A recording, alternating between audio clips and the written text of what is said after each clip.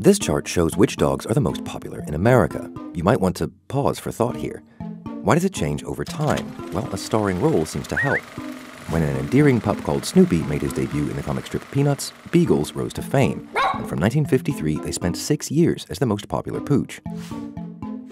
For Labradors, repeated performances in films such as Marley and Me have helped the breed remain as top dog for the past 31 years. But few examples are more striking than man's spotted best friend. When Disney's 101 Dalmatians was released in 1961, it caused a huge surge in demand, which was amplified by re-releases of the film right up until the 1990s. Since then, demand has plummeted. And the modern Frenchie revolution? Well, that has been fueled by social media.